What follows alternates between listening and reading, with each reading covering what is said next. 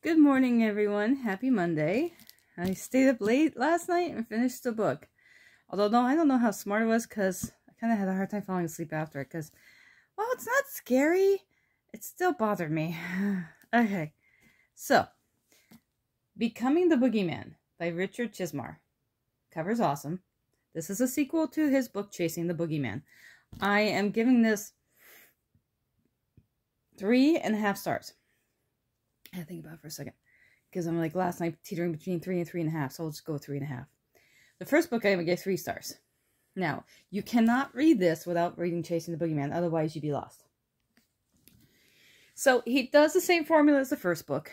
He uses himself as a character, which kind of bugged me a lot in this one. This is why I didn't give it a 4. It kind of gets tired with using himself as a character. I get it. It's just, I don't know. In Chasing the Boogeyman, I was like, oh, this is cool. And then it's like, in Becoming the Boogeyman, it's like, okay, it's getting kind of old. So in this one, the Boogeyman, who is known as Josh Gallagher, is in jail. However, there are new murders happening around Richard Chizmar's house. And copycat of the Boogeyman, Josh Gallagher. So they're like, oh my god, who's doing these killings? Not only that, he's basically terrorizing Richard throughout the whole book. The killer. He, she, it, whatever. So, it is similar to the first one where you think it's real because they're using photos, but it's not. It's completely fiction.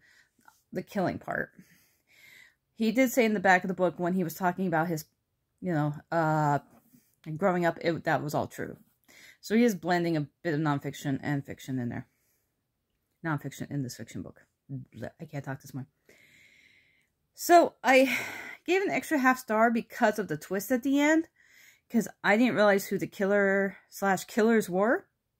It could be more than one killer. So I'm not saying it's one killer. It could be more. I'm not giving any spoilers. And it kind of shocked me. And then there was 2 more shocking things afterwards. So I gave the extra half star for that because, yay, did not see them coming. Because everything is rosy. No, it's not. It's never rosy. Is open left from it. The book is wide open for a 3rd book, which I will probably read and complain about him using himself as a character again. But that's okay because he is a good story writer. He is a good author. I meant to say. He does write the story well. The characters are really good. And I especially love the bad guys in it. Good bad guys. Well, it is bad guys because Josh Gallagher and the other killer. So yeah, I actually like the bad guys better than the good guys. So yeah, I will probably continue with the series. I just gotta give her that hump of him using himself as a character. Same thing like when they do graphic novels and the illustrations are horrible, but the story's good. Similar to this, so. Oh no, not a bad read. Alright, once again, it's called Becoming the Boogeyman. Like I said, awesome cover.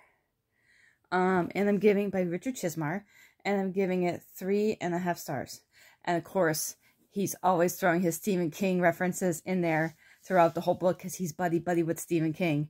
And I thought it was funny because I'm like, oh, his dog's name's Cujo. Is that really in true life? Is it your dog named Cujo, Richard Chizmar? Because that's kind of creepy. Just a little creepy. All right. That's it for me this morning. I still have to go to work like this. Hi. Everyone have a great day. Everyone have a great week. Happy Monday, of course, because it's Monday. But I'm off tomorrow, so I have to get through this one day. And then I have my me day tomorrow. Me day. So my hair will be different. We'll be getting colored. All right. Happy reading, and I'll see you all next time.